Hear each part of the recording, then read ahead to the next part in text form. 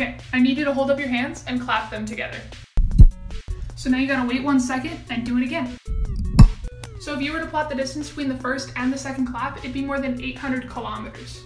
This is because our Earth is traveling around the sun, and because our sun is traveling around the center of the Milky Way, and because our galaxy inside the local group is moving inside the larger Virgo supercluster, and because our Virgo supercluster is just barreling through the universe. So what this means is if you add up all the velocities and then compare those results to the cosmic microwave background, which is just the closest thing we have to a universal frame of reference, everything comes out to a little over 800 kilometers a second. Or, to dumb it down a little bit, I am gonna show you guys how to ruin a child's birthday party. Or make it better if they're into loud noises. I don't know. Every party's gotta have balloons, right?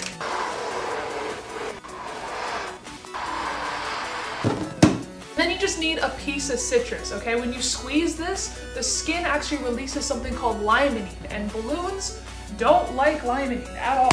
Ah! You can do this all day long. Fuck. OnlyJayus, how does it work? Chemistry, bitch. So, in a recent video of mine, I explained that if we sent a mirror half a light year into space, we'd be able to see a full year into the past, and not a lot of people understood it, so I'm gonna explain it for you guys. I got my whiteboard, I got my marker, I'm ready.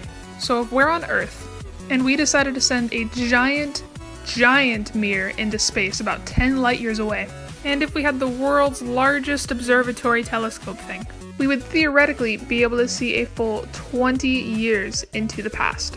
So what this basically means, it would take the light from the Earth to travel to the mirror, and then from the mirror back to the Earth 20 years. So you wouldn't be able to see anything before you place the mirror, but you would be able to see the entire 20 years after the fact. So it's kind of like looking into the past, but only after the mirror has been placed.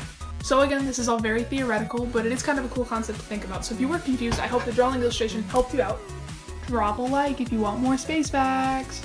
One more facts in general, I guess. So this is my demon wallet, and I'm going to show you how it works. Step 1, obviously, is to literally sell your soul. I'm just kidding. There's a secret fire compartment. So basically right there, you gotta put some lighter fluid, and then there's a little flint here that you can spark, but it does help to light it up already. To get it warm, and then the spark works a lot easier. It is something you have to be extremely careful with, and you're gonna get burned, so you can't really be afraid of that, but it is really cool to use on people because literally nobody is expecting your wallet to burst into flames. I'm gonna teach you how to make the world's most boring turbine. You just need a piece of tinfoil, cut that into a circle, and then cut it into a spiral.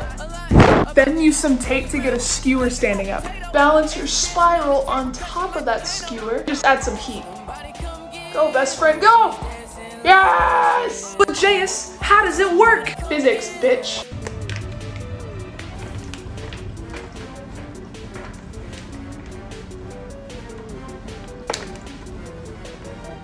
OnlyJayus, how does it work? Chemistry, bitch.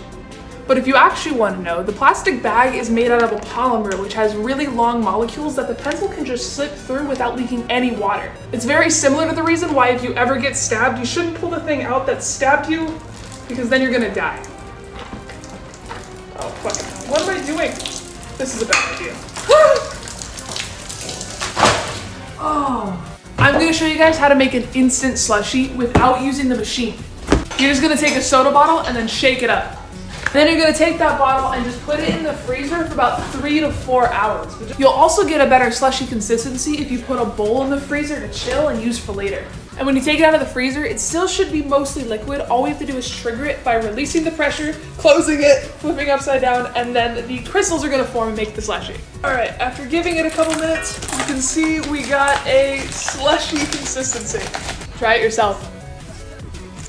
Hi. Okay, so really quickly, I need you to turn your phone brightness all the way up, okay? Now, I want you to stare at the dot that I just put on my nose. Don't move your head or your eyes, and try not to blink, because you're about to experience one of the coolest optical illusions that I know of. Just keep staring at the dot, okay? In a few seconds, I'm gonna turn the whole screen black and white. But if we did this right, it shouldn't look that way. And even when I do change the screen, don't stop looking at my nose. Just keep looking at it, keep staring at it. You ready? Okay, in 3, 2, 1, now. Okay, so hopefully for a second there, for the first time ever, you just watched a completely black and white video and saw color. But OnlyJayus, How does it work? Biology, bitch. It is Astro's first birthday today, and I'm gonna make him a cake. I took this treat for him so you look at the camera. 1 cup flour, half a teaspoon of baking soda, and then another bowl, an 1/8 cup of vegetable oil, 1/4 cup of natural peanut butter, and then a 1/2 cup of pumpkin, like puree, and then 1/2 cup of applesauce. And once you mix all that together, you're just gonna add an egg to it.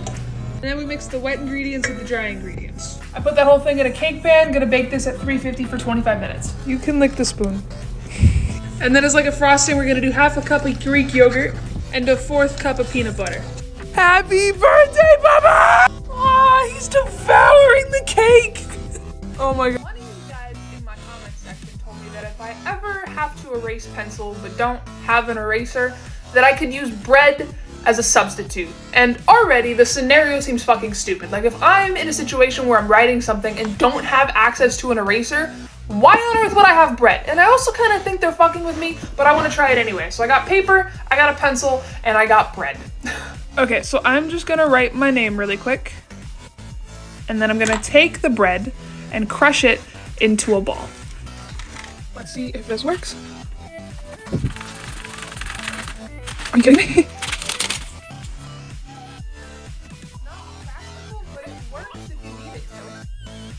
I think I just realized that mirrors don't reverse their reflection. They send back exactly what lands on their surface. Like, yeah, sure, okay, I can write out a word, put it in a mirror, and it's gonna be backwards, but that's not because the mirror is reversing anything. I did. With my hand, the mirror's not playing any tricks. What you see is exactly what you get. Is this common sense? Am I being stupid, or did schools teach us about this wrong?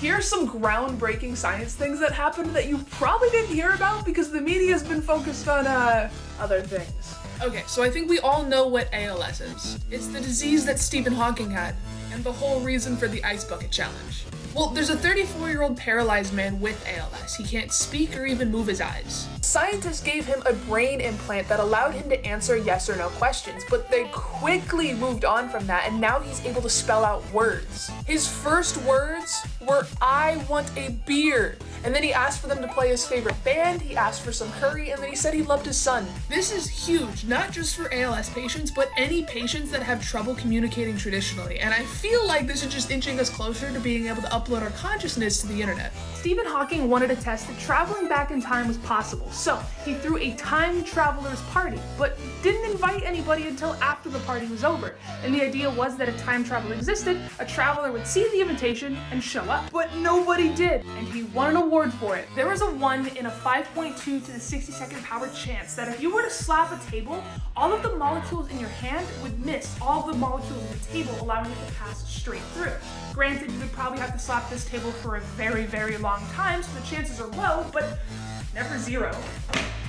Oh! As you get closer to a black hole, time moves slower. So everything farther away would experience time faster and faster as you got closer and closer. 1 second for you can mean billions of years for everything else on the outside. And so if you were to fall into a black hole and look out of it, you would actually see the universe die with you. I bet you a like, comment, and share that I can make my janky ramp thing here shoot this marble into that cup off the end of that table first try only using math. I told you I have it, my flow fucking nasty, my voice fucking back me on board. I found my place. See the look on Sanji's face when I say the boys is getting faded out of spot that's caught to Wilson and Adelaide. And I said, Okay, here I go.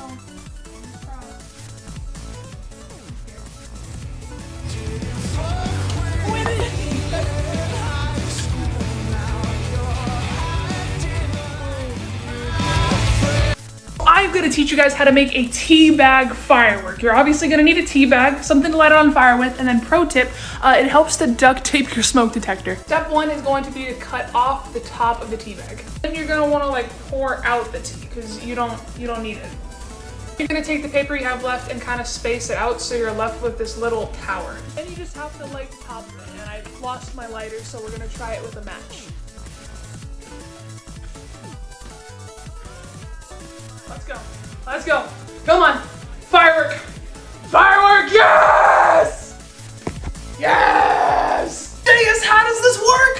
Physics, bitch. So in the same way that not every clear liquid is water, not every gas is oxygen. Mix together some vinegar and baking soda. This is gonna cause carbon dioxide bubbles to form, and then you can literally just pour out the flame.